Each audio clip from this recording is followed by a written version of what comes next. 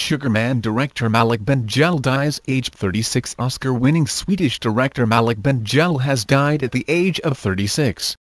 His body was found late on Tuesday in the Stockholm area, police say. They could not confirm the cause of death but said no crime was suspected. He was best known for Searching for Sugar Man, which won the Oscar and Bafta prizes for Best Documentary in 2013.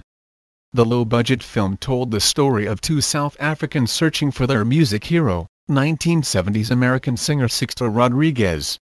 The film was partly shot using an iPhone app after Bendjelloul ran out of money.